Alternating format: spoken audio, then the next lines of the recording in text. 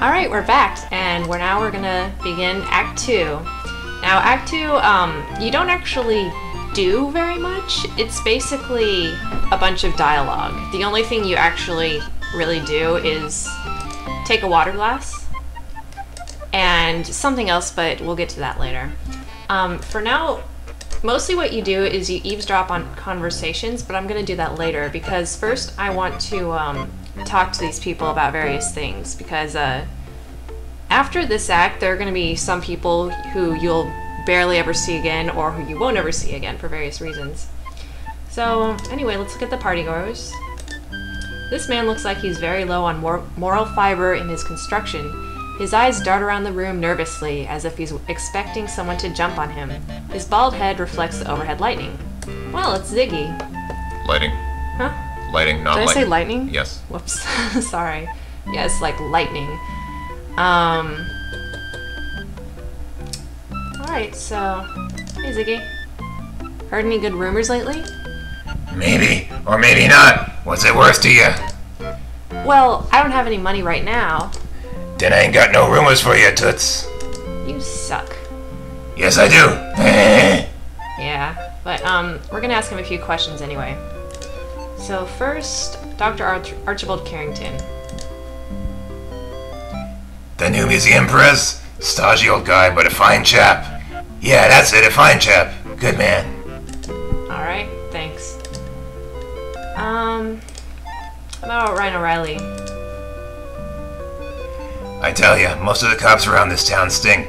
But O'Reilly's different, he's okay. He really knows how to treat a mouthpiece, you know? I made some good jack working for him. Wow, last time we asked him about Ryan O'Reilly, he said, I think he's a cop. I think he's a cop, yeah. I think he's a cop. Okay, how about our dad, John Bow? Isn't that what they named the stiffs when they don't have an ID? I'm sorry, but I simply have to say that your pronunciation is dreadful. Hey, that's an insult, right?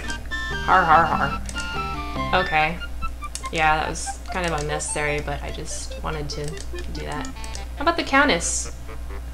What makes you think I knows anything about a dame like her?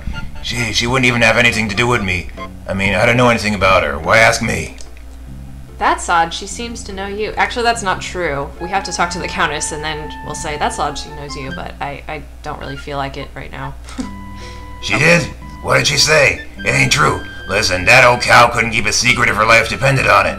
I ain't taking the rap for her anyways. Now leave me alone before I call the cops. Or somebody. Oh, that's very interesting. One of the things about this game is if someone starts acting suspiciously, like more suspicious than usual, then that usually means something. So the fact that Ziggy acts kind of weird about the Countess, that's actually kind of important, so just FYI. Alright, how about Yvette, since everyone seems to know her so well? Nice working, girl.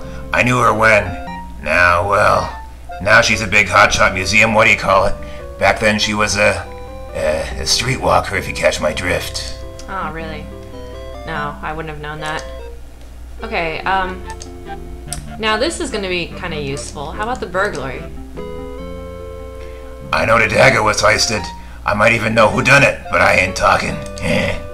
If you know, why don't you go to the police? All I got is a suspicion. I got nothing hard. Besides, what have cops done for me lately? This is in the interests of justice. Who are you trying to protect? I'm trying to protect me. Now flip. Fine. Tell me about 1926 then. How was your year, Mr. Ziggy? Superb, simply superb. First I makes a sawbuck on the Tony Dempsey match. Now here I am rubbing elbow grease with the hoity-toity. Thanks for asking. You're welcome. Alright, now, who's this guy? We haven't seen him before. It looks like a tall man with a black mustache. Dr. Pippin Carter is a tall, dignified, middle-aged gentleman with a carefully trimmed mustache. Hello. This is quite a party. Does the museum always have a big fundraiser when they open a new exhibit, Dr. Carter? No, but they've never had such an important exhibit opening here before. And I'm an important curator with an important salary, so the museum wouldn't have been able to keep me employed here without financial assistance. You must be very important for the museum to go to so much trouble. Naturally, the museum is lucky that I accepted this position as the head of their new Egyptian Antiquities department. Why, my name alone will attract more visitors and more money to the museum. Any chance that the Tutankhamun exhibit will stop here on its American tour? Do you remember who discovered Tutankhamun? It was somebody Carter, like, this guy, Dr. Pippin Carter, is supposed to be like a relative of his. Oh, that's cute. Yeah. No, I'd hate to embarrass my relative by putting his Tutankhamun artifacts on display here. They pale by comparison to my own great discoveries, such as the dagger from Amon-Ra. Of course. How silly of me to think otherwise. Yes, that was rather silly of you. Yeah. Great guy, this guy. He's a real character, yeah. Tell me about yourself. Oh, he'll love talking about himself. That's me, you silly girl. If you want to arrange an in-depth interview, you will have to schedule it later in the week. Yep. How about Dr. Archibald Carrington? Was Howard Carter in 1922. Ah, thank you, Howard Carter. Excellent. Dr. Carrington is a fine chap. He used to be in charge of the British Museum, you know. I ran into him several years ago when I visited the British Museum to consult with Dr. Budge. Seems odd that Dr. Carrington doesn't remember me, but I almost didn't recognize him either. He's getting old after all. Looks different. Memory's probably shot as well. Is that so? Well, how about Detective Ryan O'Reilly? Ah yes, can't say I'm too impressed with Detective O'Reilly. Couldn't find a single bloody clue about the dagger burglary, and he has the nasty habit of chewing on grapes constantly. Probably to cover up the smell of the alcohol he drinks. Oh, so since he's an Irishman, he's a drunk. That's good to know. Exactly. Yes. Because all Irish people are slobbering drunks. Of course, and they all have red hair, and they all say, Shorn Begorra. Oh yes, of course. Statistics actually second that. Who? Statistics. Oh, statistics, okay. Everything I need to know about real life I learned from the dagger from Amon-Ra. Yep. You will too. Okay, tell me about Dr. Olympia Miklos, which we haven't met yet, but we will soon. Whom we haven't met yet. Shut up. Dr. Miklos is rather eccentric, but she's well educated. Received her training at one of the better universities in Athens, Greece. She's considered quite knowledgeable in the area of hieroglyphics, but her specialty is paleontology. She's fond of old bones. Okay. She sounds like a very colorful character. That wouldn't be a double entendre there, would it? Oh god. Let's hope not. Oh my god, no, let's hope not. Okay, forget I said that. I'm sorry. Yvette Delacroix. That's gonna be even worse. That trollop sleeps with everything that moves, and some things that don't. It's only by sheer strength of will that I've resisted her advances so far. Yeah, right, because he's such a nobleman, he's resisted her advances through sheer force of will. Yeah. Okay, that's great. Tell me about the burglary, since it was your dagger that was stolen. You must be very upset about the burglary. Quite so. If I ever find out who stole my dagger from Amon-Ra, they won't live to regret it, I can assure you. Oh my, do you have any idea who would do such a thing? I have my suspicions, but I need more proof before I subject him to the full force of my wrath. Have the police learned anything?